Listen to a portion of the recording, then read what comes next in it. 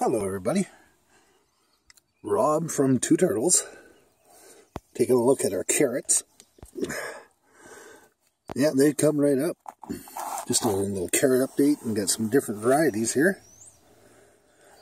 So we planted these about 2.5 weeks ago, 3 weeks ago, and they're all coming up.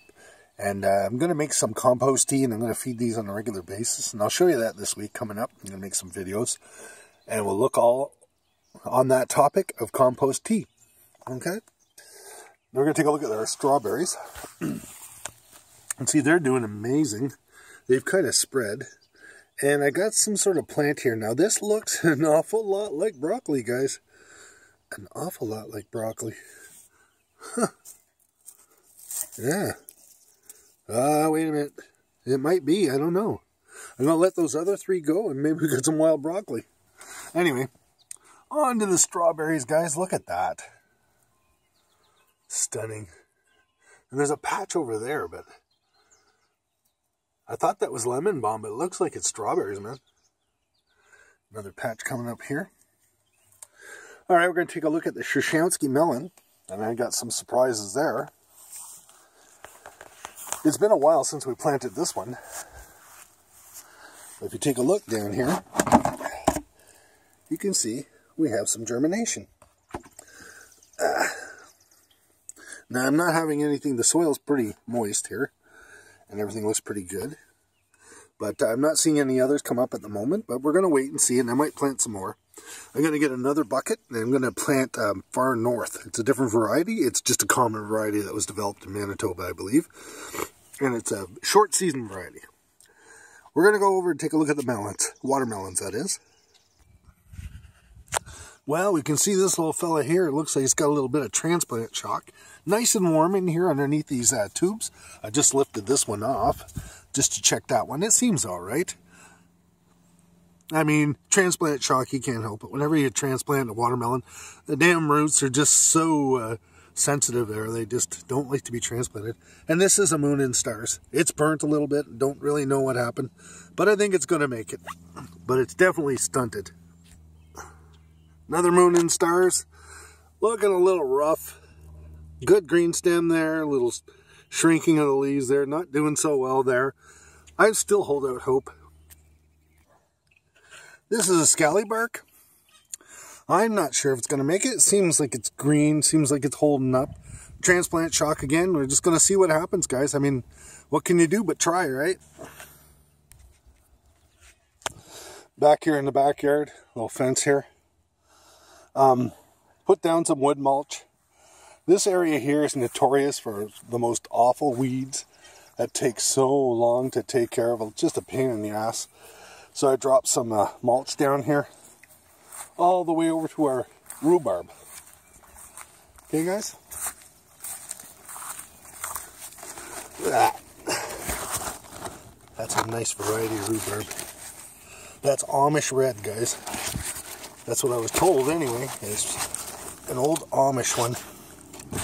That's spectacular, guys. Beautiful, beautiful, beautiful rhubarb. I'm going to have a harvest relatively soon, I can tell you that. I think at school where I work, we're going to be having a rhubarb strudel next week, and I think I'm going to offer up some of my rhubarb for that strudel.